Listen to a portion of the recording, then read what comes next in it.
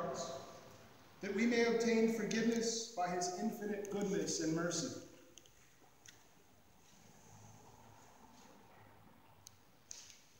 Most merciful God, we confess that we have sinned against you in thought, word, and deed, by what we have done and by what we have left undone. We have not loved you with our whole hearts. We have not loved our neighbors as ourselves. We are truly sorry, and we humbly repent. For the sake of your Son, Jesus Christ, have mercy on us and forgive us, that we may delight in your will and walk in your ways, to the glory of your name. Amen. Almighty God, have mercy upon us. Pardon and deliver us from all our sins. Confirm and strengthen us in all goodness, and keep us in eternal life. Through Jesus Christ our Lord. Amen.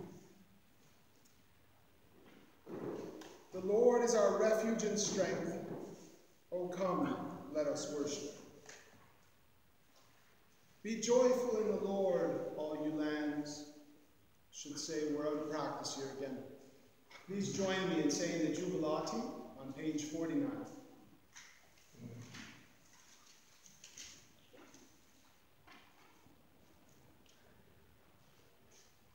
Be joyful in the Lord, all you lands. Serve the Lord with gladness, and come before his presence with a song. Know this, the Lord himself is God.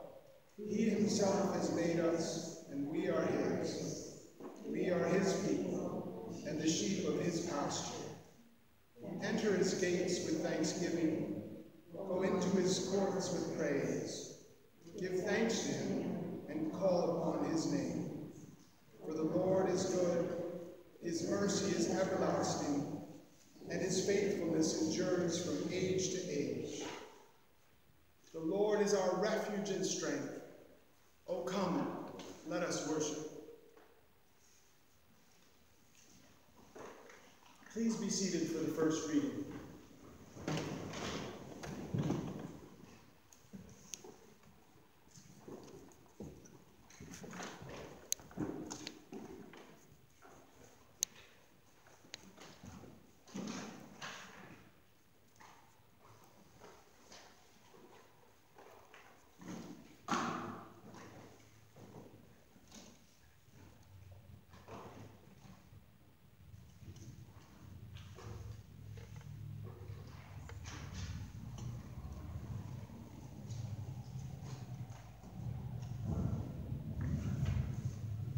Reading from the second book of Samuel. Now when the king was settled in his house, and the Lord had given him rest from all his enemies around him, the king said to the prophet Nathan, "See now, I am living in a house of cedar, but the ark of God stays in a tent." Nathan said to the king, "Go, do all that you have in mind, for the Lord is with you." But that same night, the word of the Lord came to Nathan, "Go and tell my servant David, thus says the Lord, are you the one to build me a house to live in? I have not lived in a house since the day I brought up the people of Israel from Egypt to this day. But I have been moving about in a tent and a tabernacle. Wherever I have moved about among all the people of Israel, did I ever speak a word with any of the tribal leaders of Israel, whom I commanded to shepherd my people Israel, saying, why have you not built me a house of cedar? Now therefore, thus you shall say to my servant David, thus says the Lord of hosts, I took you from the pasture, from following the sheep, to be prince over my people Israel, and I have been with you wherever you went, and have cut off all your enemies from before you, and I will make for you a great name, like the name of the great ones of the earth. And I will appoint a place for my people Israel, and will plant them, so that they may live in their own place, and be disturbed no more. And evildoers shall afflict them no more, as formerly, from the time that I appointed judges over my people Israel. And I will give you rest from all your enemies,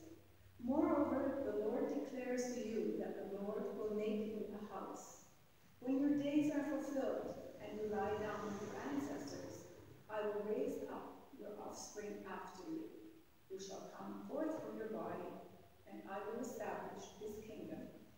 He shall build a house for my name, and I will establish the throne of his kingdom forever. I will be a father to him, and he shall be a son to me. The word of the Lord. Thanks be to God.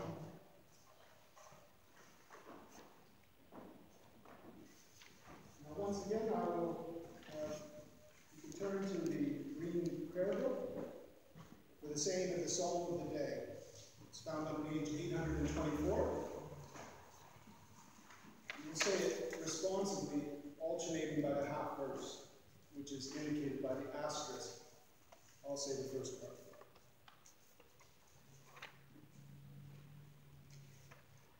I have found David, my servant.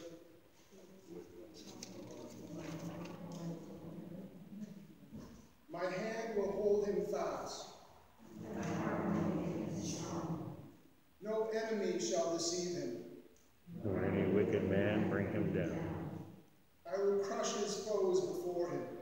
And strike down those who hate him. My faithfulness and love shall be with him. And he shall be victorious through my name. I shall make his dominion extend From the great sea to the river. He will say to me, you are my Father. My God and the rock of my salvation. I will make him my firstborn. And higher than the kings of the earth. I will keep my love for him forever. And my covenant will stand firm for him. I will establish his line forever. And his throne is the days of heaven. If his children forsake my law, And do not walk according to my judgments. if they break my statutes, And do not keep my commandments. I will punish their transgressions with a rod. And their iniquities with a lash. But I will not take my love from him. Nor let my faithfulness prove false. I will not break my covenant. Nor change what has gone out of my lips.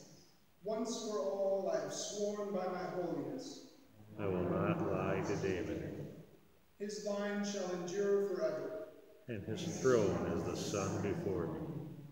It shall stand fast forevermore like the moon. An abiding witness in the sky. Glory be to the Father, and to the Son, and to the Holy Spirit. As it was in the beginning, Is now, and ever shall be. World without end. Amen. Remain seated for the second reading.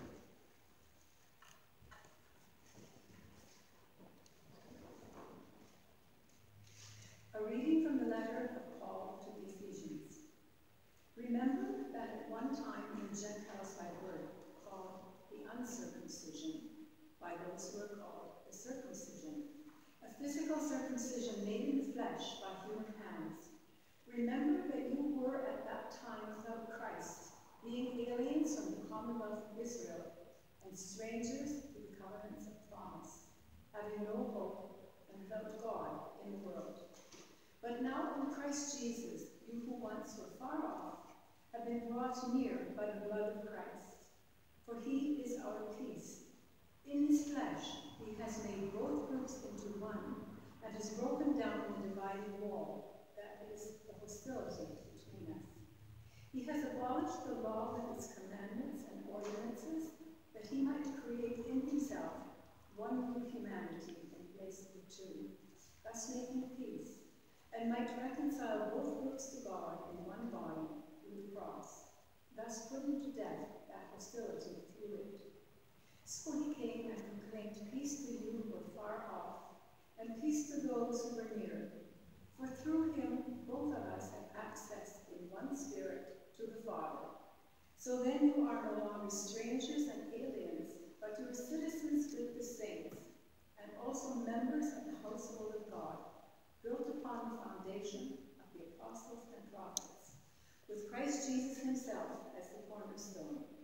In him the whole structure is joined together and grows into a holy temple in the Lord, in whom you are also built together spiritually into a dwelling place for God. The word of the Lord. Thanks be to God.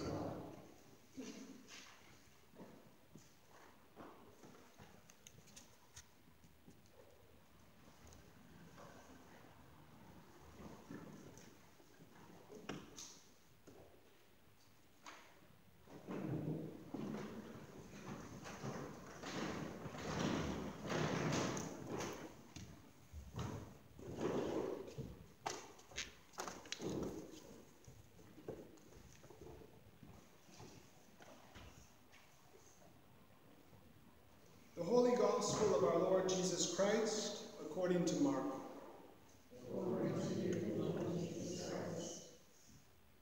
The apostles gathered around Jesus and told him all that they had done and taught.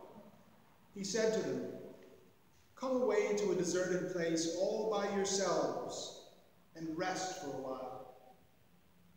For many were coming and going, and they had no leisure even to eat. And they went away in the boat to a deserted place by themselves. Now many saw them going, and recognized them. And they hurried there on foot from all the towns and arrived ahead of them. As he went ashore, he saw a great crowd, and he had compassion for them, because they were like sheep without a shepherd. And he began to teach them many things. When they had crossed over, they came to land at Gennesaret and moored the boat. When they got out of the boat, people at once recognized him and rushed about that whole region and began to bring the sick on mats to wherever they heard he was. And wherever he went, into villages or cities or farms, they laid the sick in the marketplaces and begged him that they might touch even the fringe of his cloak. And all who touched it were healed. The Gospel of Christ. Praise to you, Lord Jesus Christ. Today we'll be saying Canticle 7, found on page 78.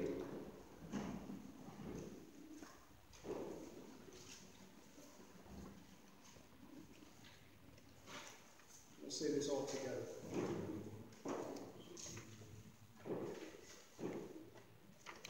Arise, shine, for your light has come. The glory of the Lord has risen upon you. Though night still covers the earth, and darkness covers the nations, over you will the Lord arise. Over you will his glory appear. Nations will stream to your light, and kings to your dawning brightness. Your gates will always be open. Day or night, they will never be shut. They will call you the city of the Lord, the Zion of the Holy One of Israel. Violence will no more be heard in your land, ruin or destruction within your borders. You will name your walls salvation. You will call your gates praise. No longer will the sun be your light by day. No longer the moon give you light by night. The Lord will be your eternal light. Your God will be your glory.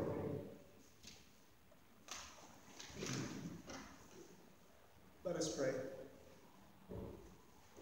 Holy One, we give you thanks for your word of life. May it serve always as a light for our path, as long as we long to move ever closer to you. We pray this in the name of your Son, Jesus. Amen. Please be seated.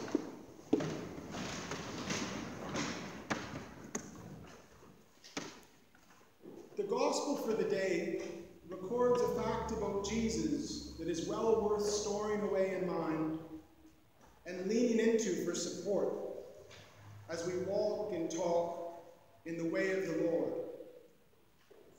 Put simply, Mark makes it clear that Jesus was fully human. Most of us know this about Jesus, but too often we overlook the fact.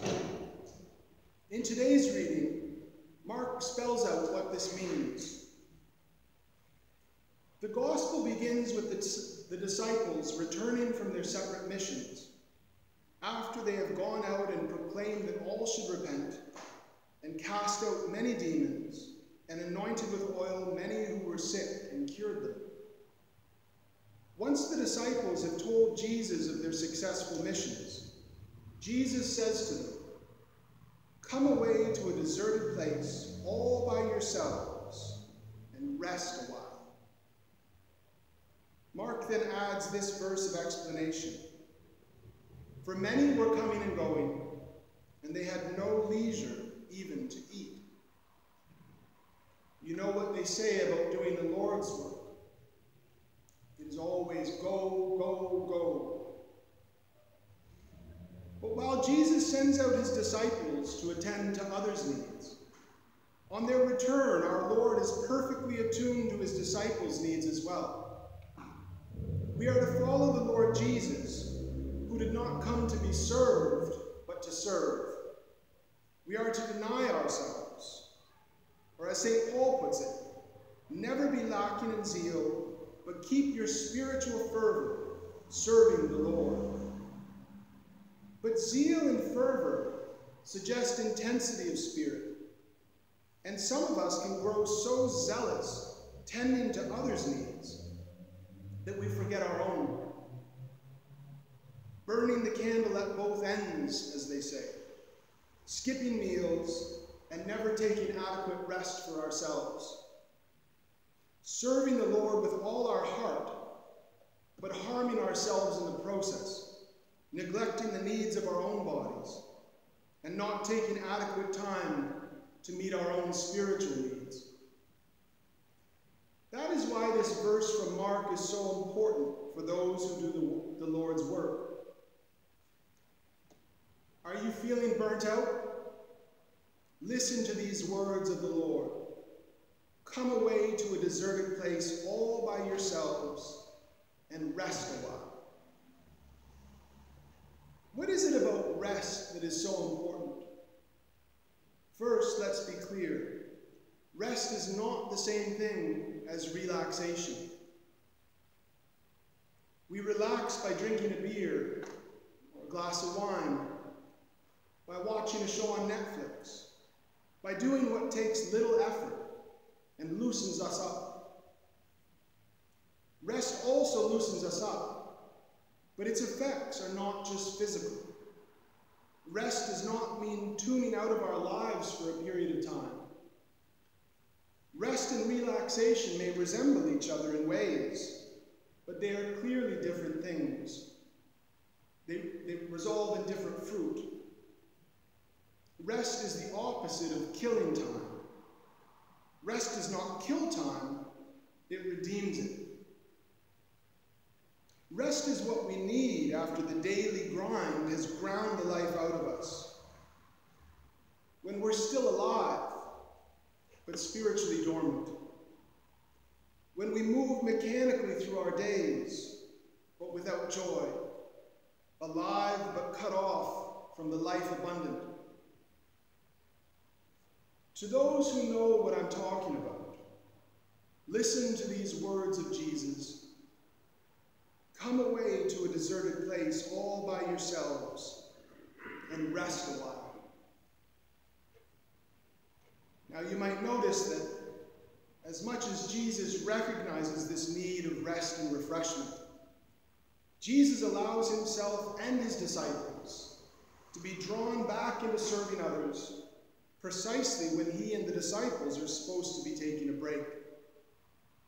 Thronged by a great crowd of people in need, Jesus had compassion on them because they were like sheep without a shepherd. Doing the Lord's work, their rest and meal must be put off till a later time.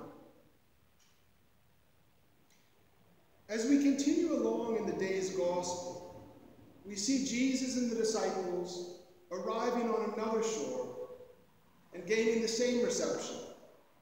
Wherever they go, the people in need seek them out. The world is full of people in need. And the gospel ends with people coming with all sorts of ailments being healed by Jesus. It seems safe to assume that everywhere our Lord went, he had compassion for the people because they were like sheep without a shepherd. And compassion is crucial to our calling. But it is also crucial to recognize our limitations and to have compassion on ourselves as well. Let us remember then Jesus' call. Come away to a deserted place all by yourselves and rest a while. To have compassion for others takes something out of us. And we must be sure we have something to give, that we have not spent all we have in serving others. There are many people in this world, we need not look far to find them. People who are well-fed and whose material needs are abundantly satisfied, and who enjoy a high degree of physical health. People who seem to have everything if we look upon their physical lives, but who are deeply impoverished if examined spiritually. The trouble with the world is that it takes for granted that as long as one's physical needs are met, nothing could possibly be wrong with a person. And so, as long as there is food on the table and money in the bank, it is exceptionally rare for us to even admit our need. Needless to say, in our culture, it is especially hard for us to admit our need of direction, our need of protection, our need of a shepherd. Personal independence, we're taught, is the mark of a grown-up, and we learn that relying on others is a sign of our weakness. If only we could be like the people who flock to Jesus, not because they are in need of healing, and not because they are in need of food, not yet at least, but simply because they recognize their own need of something more. That is why Jesus and the disciples forsake rest and refreshment to provide for the people in need. Right at the moment that Jesus has recognized the needs for the body, for food and rest, we are told that Jesus began to teach the people many things. That's their need. Jesus identifies the people's need as being, first of all, spiritual. We might remember Jesus' answer to Satan in the wilderness. Man cannot live by bread alone, but by every word that proceeds out of the mouth of God. He illustrates that lesson here. At this point in their mission, the disciples' own needs are set on the back burner, apparently because their needs are not desperate at this time. They can put off rest to a later time. If what I've been saying sounds at all confusing, that is because there are no easy answers when we take God's word seriously. Today's gospel shows Jesus recognizing the importance of meeting our physical needs, but it also shows how Jesus came to serve, not to be served. As much as we share this calling, let us not forget that we are, all of us, sheep, and the Lord is our shepherd. Let us always turn to our great shepherd and listen for his voice. And let us, like King David, be quick to recognize that God does not depend on our works, on the works of our hands, to be glorified. For it's not the work we do, but God's work alone, the work he does through us, that sustains us. Amen.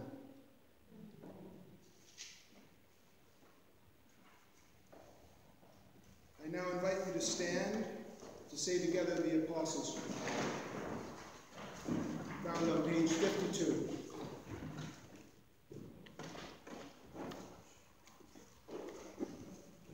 I believe in God, Father Almighty, creator of heaven and earth. I believe in Jesus Christ, his only Son, our Lord. He was conceived by the power of the Holy Spirit and born of the Virgin Mary. He suffered under Pontius Pilate, was crucified, died, and was buried. He descended to the dead. On the third day he rose again. He ascended into heaven, and and is seated at the right hand of the Father. He will come again to judge the living and the dead. I believe in the Holy Spirit, the Holy Catholic Church, the communion of the saints, the forgiveness of sins, the resurrection of the body, and the life everlasting. Amen.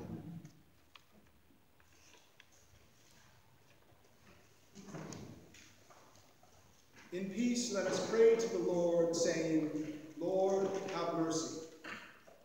Please be seated.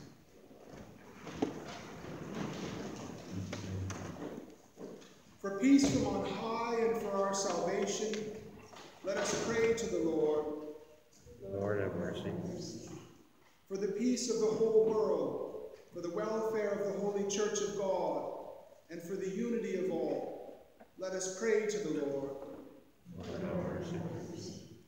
For our Bishop Todd, and for all the clergy and people who serve in the name of Christ, let us pray to the Lord.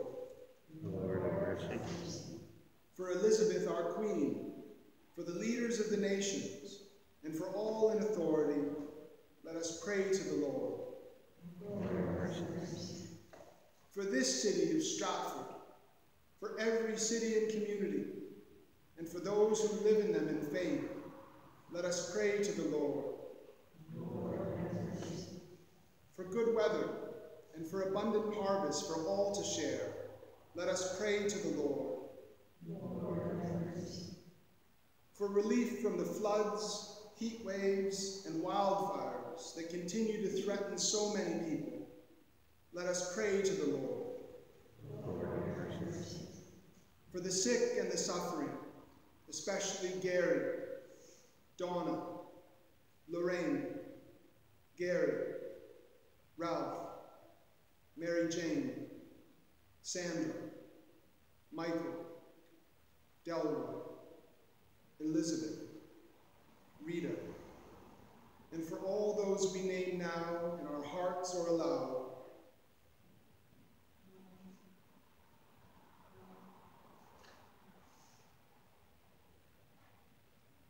let us pray to the Lord. For prisoners and captives, and for their safety, health, and salvation, let us pray to the Lord. For honesty to acknowledge the pain we have caused to our Indigenous sisters and brothers, and for strength and faith to take steps towards our reconciliation, let us pray to the Lord. For those who have died from the recent floods, wildfires, and heat waves, let us pray to the Lord. Remembering Clayton Ross King and all the saints, we commit ourselves, one another, and our whole life to Christ our God. To you, O Lord. Almighty God, you have given us grace at this time with one accord to make our common supplications to you. And you have promised through your well-beloved Son that when 2 or 3 are gathered together, you will hear their requests. Fulfill now our desires and petitions as may be best for us, granting us in this world knowledge of your truth, and in the age to come, eternal life. For you, Father, are good and loving, and we glorify you through your Son, Jesus Christ our Lord, in the Holy Spirit, now and forever. Amen.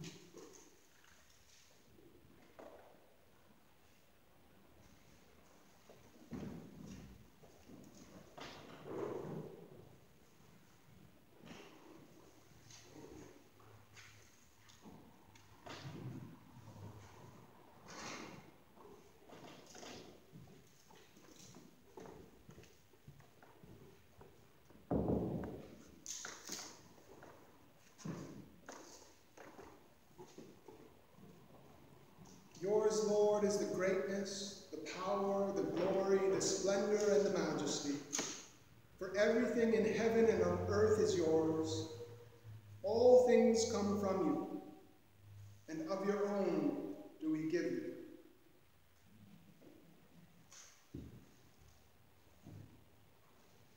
Let us pray.